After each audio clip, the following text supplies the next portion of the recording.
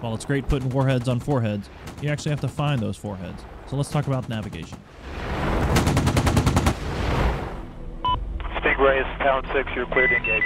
Lead is rolling in, engaging south to north, left in, right out.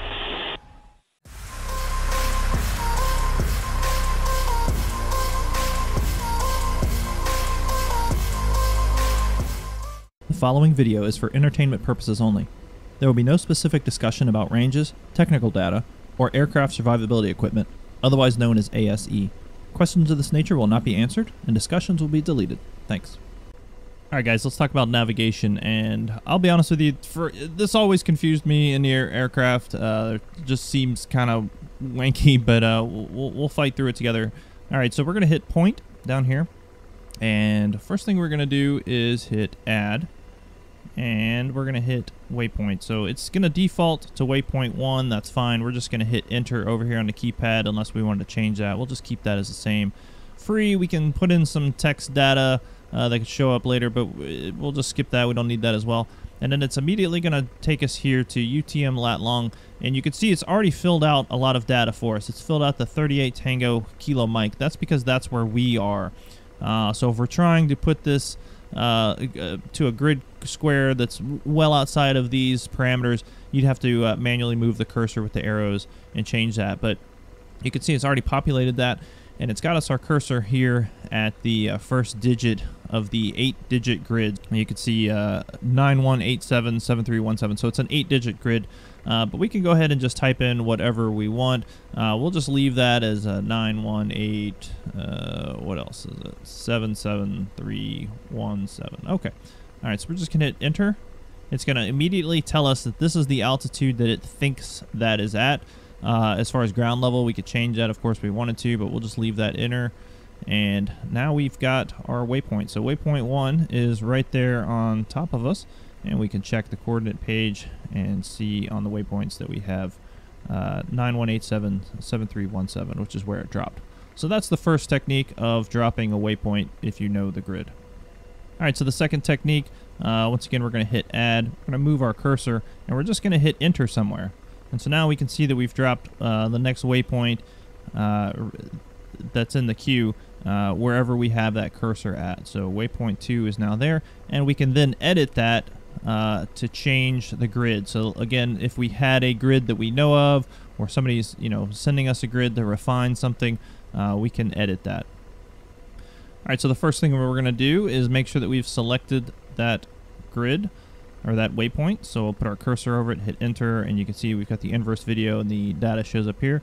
We're going to hit edit, and we're just going to start up here. We're going to hit the L1 button. That's going to, again, bring the keyboard to life. So it's asking for free text, anything that we want to put in there, some sort of note or something. We're just going to hit enter to leave that blank, and it brings us right up here to this grid. So we can just say that maybe we made a mistake and that should have been a 5. So we can just change that, hit enter, and then it's going to move the waypoint once we hit altitude. Sorry about that. Then it's going to move the waypoint over. As you can see, it kind of moved over a little bit to the right. And we can just double check that, and indeed the 9.6 became a 9.5. All right, if we want to delete that waypoint, we just select it, hit delete, and hit enter, yes, and it's gone. All right, stow, this is to basically stow a point that we fly over. So this can have some utility. Let's say that you're flying along and you see something of interesting that you fly over something that you want to keep note of, a grid, or maybe you took fire from a location and you just need some sort of reference of where you are while you're trying to maneuver so you can get back into the fight. It's a little bit long-winded for all these scenarios I'm spelling out, which is why newer versions, they created some different systems. But you've got this stow button here at L5. So if we hit stow and we hit now, it's going to drop a waypoint right under us. So you can see waypoint 2, which we deleted. So now we have a new waypoint 2 is a waypoint, and it's called fly. So that's that free text in action. So that's a fly to waypoint. So that's something that we've dropped, and it lets us know that we dropped that one on the fly. All right, so one thing that you're going to do for navigation quite a bit is go up a direct waypoint. There's multiple ways to do this.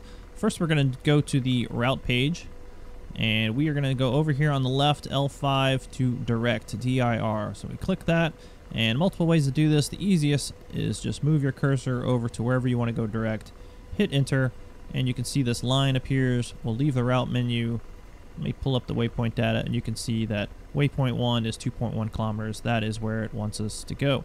Alternatively, we can also use our CAC. So I'm going to go direct, move up to our CAC, hit enter, and now we are direct to our CAC, Tango 55, 7.1 kilometers. Now again, think about the power of this. If the CPG is using the pan function, he's looking for areas to maneuver the aircraft to. He can CAC it, set it up as a direct waypoint to target 56, and now you in the backseat know exactly where to go. Alright, last way I'll show you how to set up a direct waypoint. We'll hit route, direct, point. We'll look over on our keyboard, and we're going to put in whiskey 02, enter. And you can see that we've got the line taking us to waypoint 02, which is 8.1 kilometers away. Alright guys, so let's talk about routes.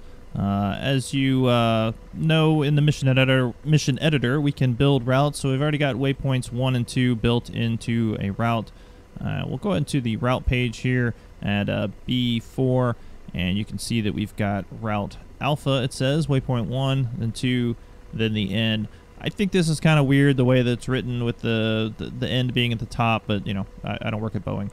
But we'll go to this button that appears once we go to the route menu. It's called the route management. So we'll bring that up. We've got different routes that we can populate. Now, I don't think that there's a way in current DCS to create multiple routes from the mission editor, so you're just going to have the one. So we'll go ahead and set up a second route here on route Bravo, and we'll leave the management page here, and we can build a route, but we don't have any points. So let's go back over to the points, and we're just going to create a quick set of points here. We'll add 1,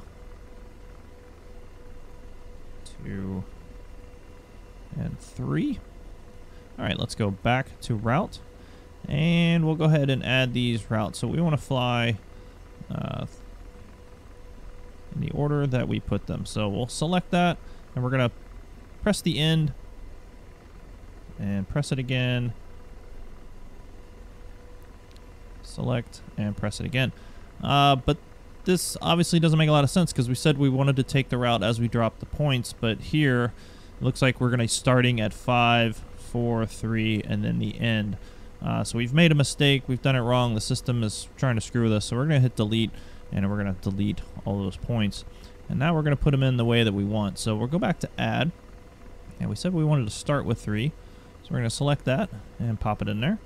Now we're going to go to 4, select that, and we're going to pop it in between the 3 and the end. So we'll select 5, and again we want it here, so we're going to select the last one. So now we've got our route properly made, waypoints 3, 4, 5, and the end. We can go into the route manager, and we can see that Bravo is indeed 3, 4, and 5. And if we decided that we don't like that, we can just select that one and delete.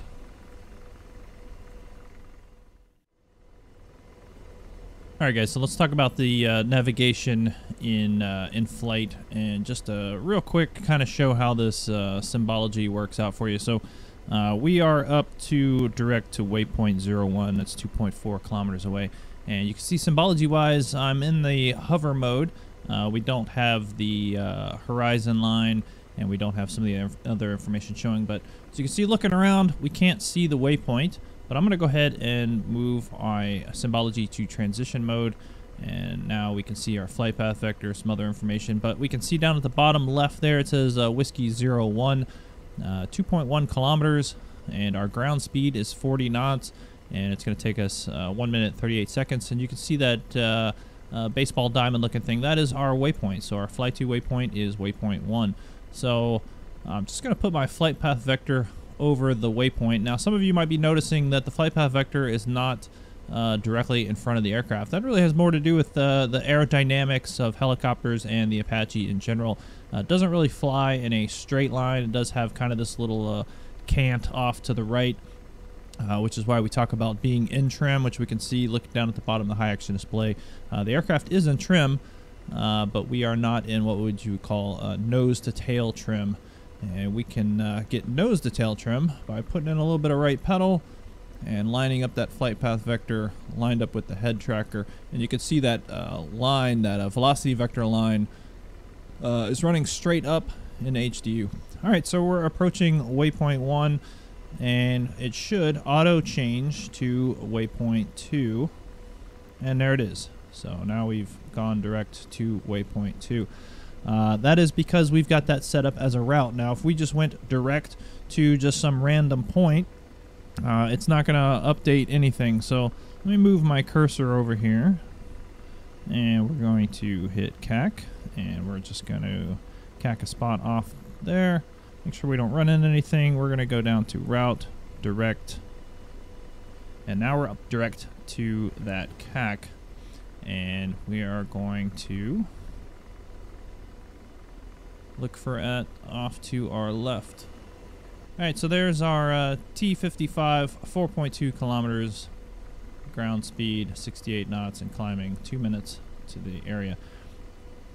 Now, one thing that would happen with a route is we've kind of gone off route. If we wanted to rejoin our route, we could just go back to direct to waypoint 1. Once we hit 1, it should pick up the active route, and then it would take us automatically to waypoint 2. Now, the good thing about having a second person in the cockpit is he can be messing with all of these waypoints, putting us up direct, setting up routes, while we're just outside flying the aircraft and looking for threats, such as this guy right over here.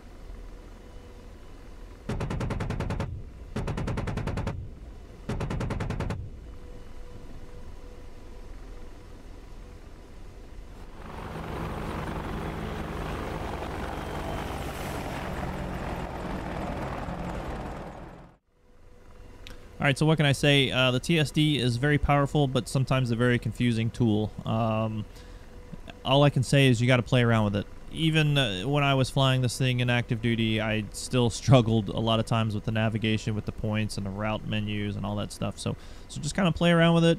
Again, we'll circle back and look at the BAM once the FCR and Longbow Net functionality is created for the module. But right now, I think there's enough meat on this bone to keep you busy. Particularly spend a lot of time playing with the CAC, and of course just building your waypoints. It takes a little bit of time just to kind of get that whole process of selecting the point, putting in the data that you want, but after a while you'll get it all figured out. Alright guys, I appreciate you guys watching, and yeah, we're out of here. We'll talk to you later.